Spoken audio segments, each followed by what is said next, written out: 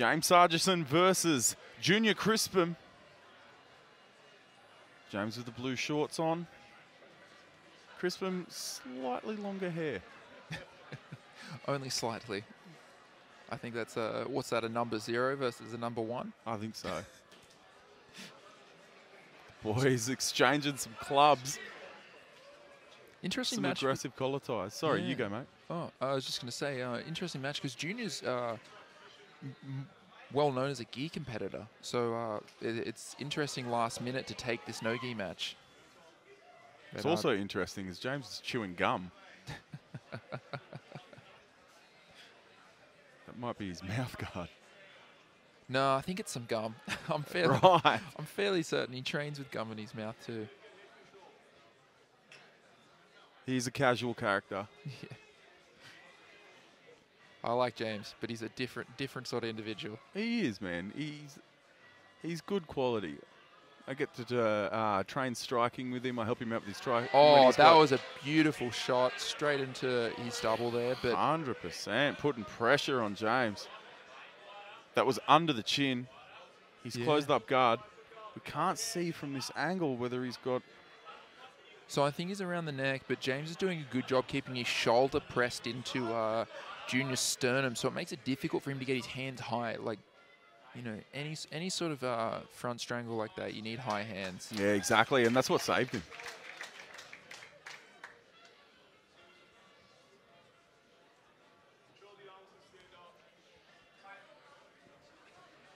It's good work from James here. He's got nice, strong posture, which makes it much easier when he starts going in to open his partner's guard. Junior there trying to break that posture you were just alluding to. Yeah, and I think at a certain point when you gain a certain amount of height inside of a closed guard, there's not really much point trying to hold on to it, and Junior recognizes that. He's an experienced guard player. Let's go straight away. 100%. Well, like a lot of leg locks are free, especially in this no-gi format. Go for it. Open that guard. Attack the legs.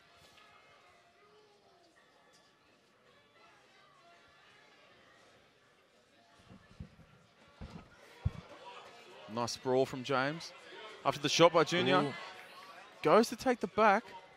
Can't quite get the angle. So he's got a crucifix locked up there, which is not quite the back, but you can do a lot with it there because it means that your legs occupy your partner's other arm. So it makes it very, very difficult for them to defend strangles because you create this situation here where you've got you know, one arm tying up their other arm, your legs tying up their other defensive arm, and so you can start punching strangles around the neck there. Switches straight into a guillotine off that. That's on. Can't control the hips, but he had that. He had that under the chin. Yeah, under the chin, but Junior does a good job positioning himself on the other side of James's body. Absolutely. Makes it very, very difficult from those low wrist positions to finish the guillotine. Both boys just like nothing happened. They've both had their shot at a guillotine now.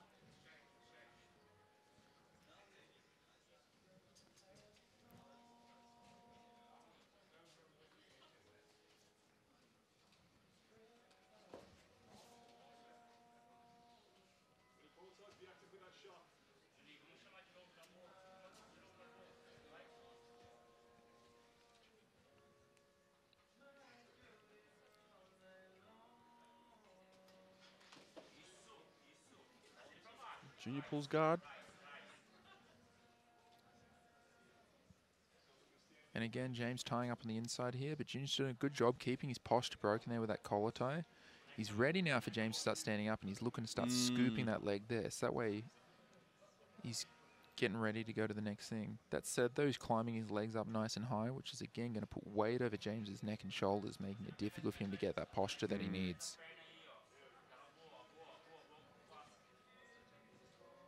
Good job from James there, bringing that knee up the middle. Makes it difficult now for Junior to connect his legs around James's shoulders.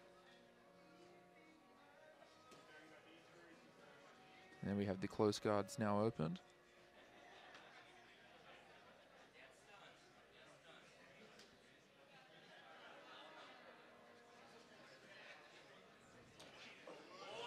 Oh, snap to the triangle there. Good defense from James.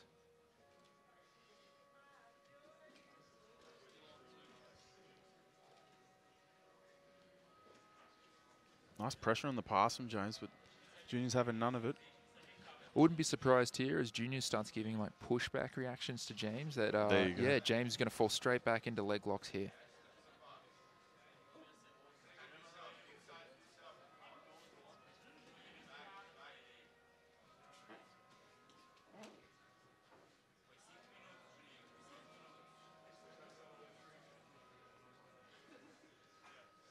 Strong frames there by Junior.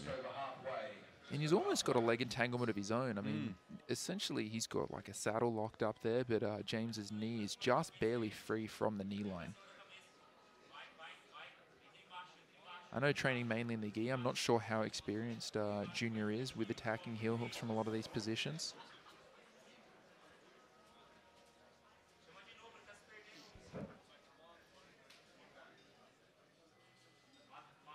I got a little bit excited when they came back up to the feet again because each time we've seen a shot and nearly a guillotine.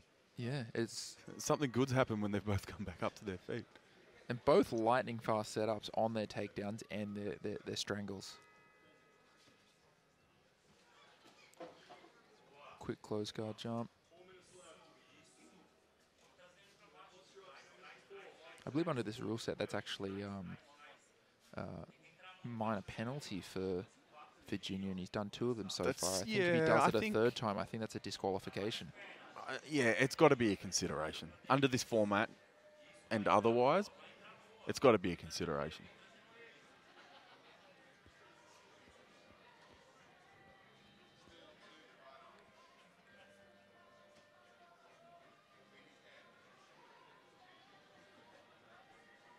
Pretty interesting position Junior's put himself in.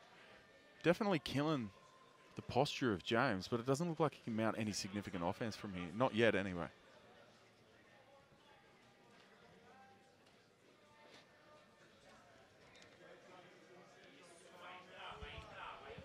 Climbing his way up into more like a rubber guard here, which is interesting because we've got 3 10th planet competitors on the card tonight, notorious for their high guards.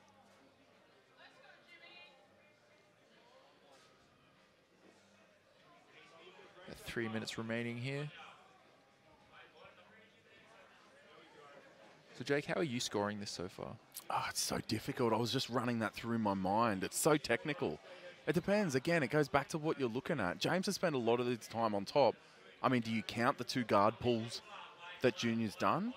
I mean, do you take into context what's happened after it? Because a lot of the time it's been James has been pushing to pressure. I'm tilting towards James. He got the ladder guillotine.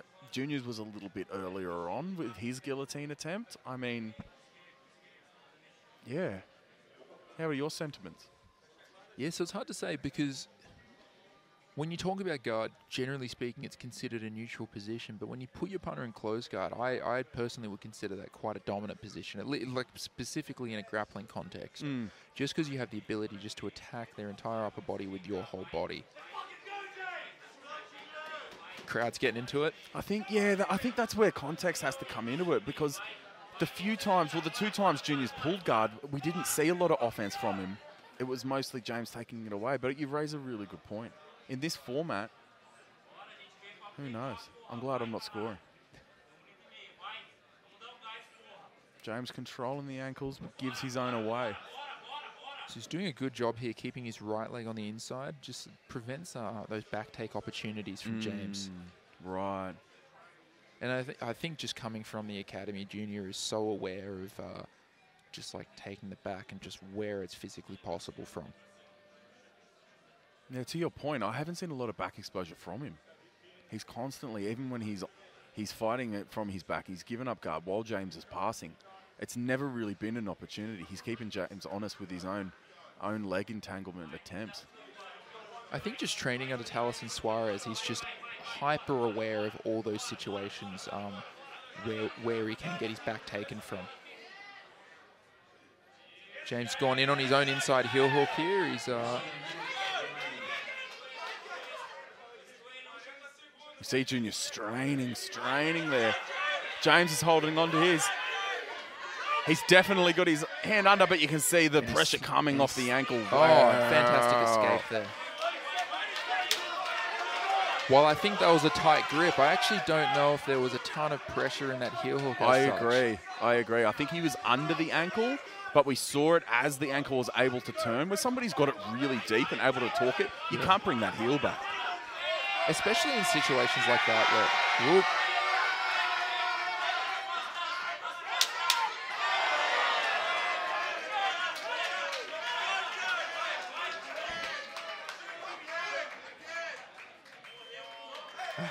Brilliant match. If I had to describe it in one word, technical.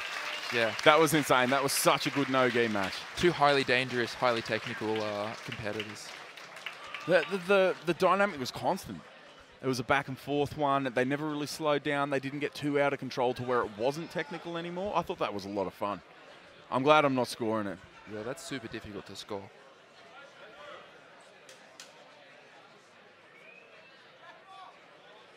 Ladies and gentlemen, your winner by decision, Sargison.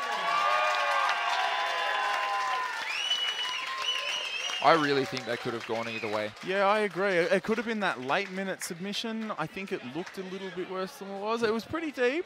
It was pretty deep. I don't think Junior was in any significant trouble, but maybe to the judges it looked like aggression, looked like James trying to push the action.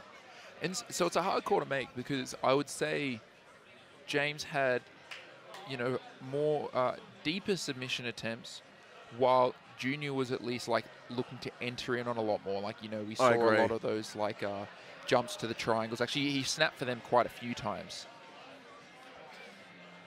And there was that crucifix. And this position. this might have been the only sort of solidified dominant position throughout the whole match. I agree.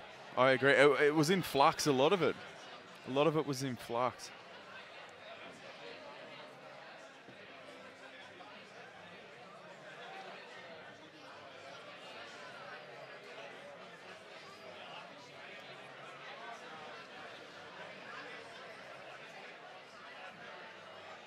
I mean, you almost called it as well in that push-pull position where they were jockeying for position. As soon as that pressure came and James sat back and took the ankle. And I think that's so, you know, when majority of leg lock opportunities come from controlling the inside space and you make that decision to pass on the inside, it means at all times you have that opportunity to both pass the guard as well as attack your partner's legs there. And really, you can just work with whatever your opponent's giving you then. Like if they're contracting, they're pulling everything in towards their body, then you go forward into the pass. If they're pushing away and they're extending their legs, then you go in on the legs. Right.